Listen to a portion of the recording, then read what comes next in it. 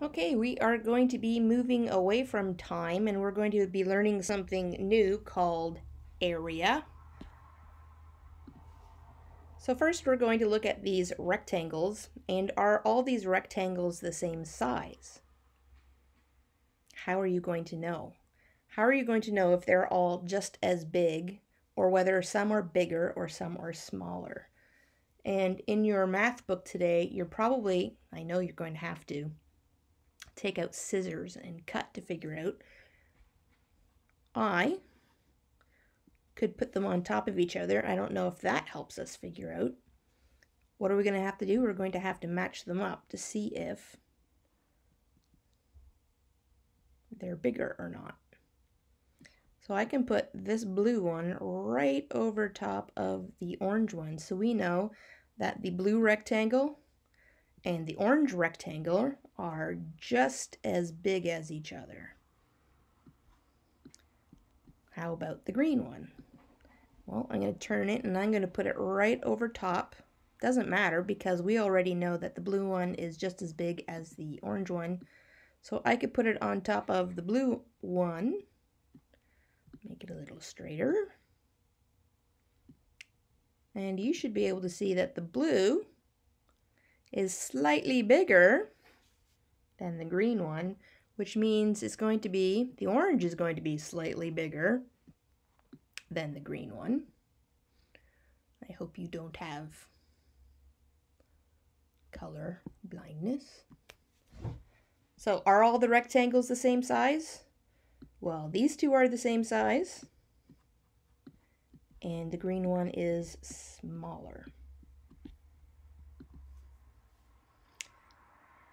If you were in class, I would give you a rectangle. So we're going to just pretend to take the orange rectangle and we're going to cut it in half.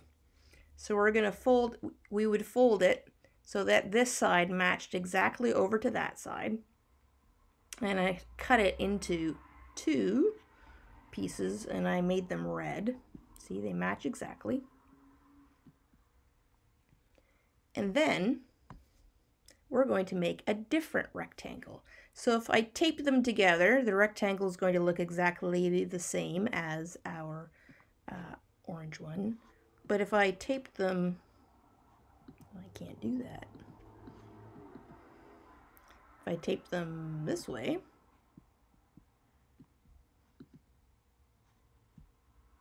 I'm going to get a different shaped rectangle.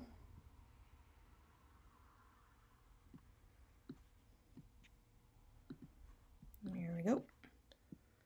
So this rectangle, if I cut it in half, will turn into this rectangle. They look totally different. Or I could cut it in half this way, and I could make, ooh, it's a little bit too big.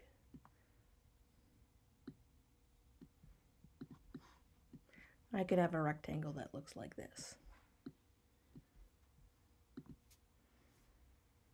So I cut the orange rectangle in half, and I could make a rectangle like this, or I could make a rectangle like this. All the rectangles look different,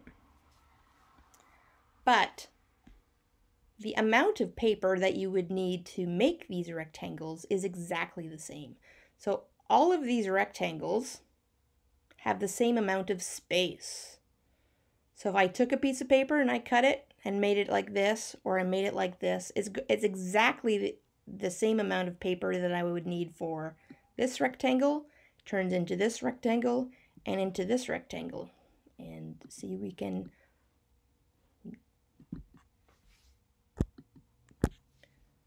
probably easiest to do it this way.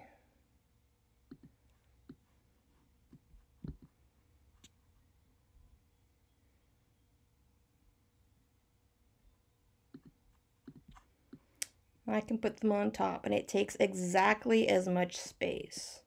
The shape is different, but how much space they need is the same. This is the amount of area the rectangle takes up. is exactly the same as how much area this rectangle takes up and how much area this rectangle takes up. And we know it because we used that rectangle to make the other two rectangles. See? The exact same amount of space, area. So even though the rectangles look really different, and some of you probably think that some rectangles are bigger, they are all the same in how much space, how much area they have.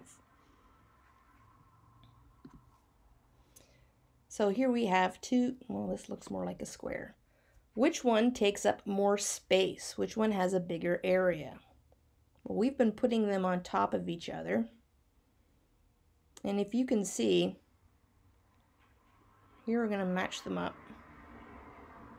You can see that the yellow one takes up more space than the blue one.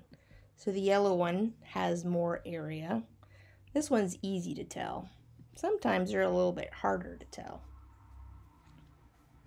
So if I could put them on top of each other, here we have extra blue space, and here we have extra red space. See, here there's extra blue, and here's there's extra red. So what you should do is you cut off this extra bit of blue, so this extra bit of blue, and you cut off this extra bit of red, this extra bit of red. See, this is where they're the same, and this is where this one is extra, and this is where this one is extra, and you cut them off. Now it should be easier for you to see, but even then, let's match them up. Let's put this one to the back. And you can see that there is more red than blue. So which one takes up more space? Which one has more area? The red one is bigger, has more area. So you just have one page to do today, but it's kind of tricky because, well, either you are going to cut these straight out of your book, and really, it doesn't matter to me, or you're going to take some paper and you're going to trace over top this shape and this one. What you're going to do is cut out a rectangle that's this big and cut out a rectangle that's this big. And then you put them on top of each other. And you should be able to see which one is bigger and which one is smaller, because that's what you have to write, bigger and smaller. Or, you know, if you're going to cut them straight out of your book, you just tell your grown-up which one is bigger and smaller. This is going to be harder to tell, so you're going to have to figure out how you can figure out which one is bigger and smaller. And you're probably going to have to do this. Cut off the extra pieces. Okay? One page for today.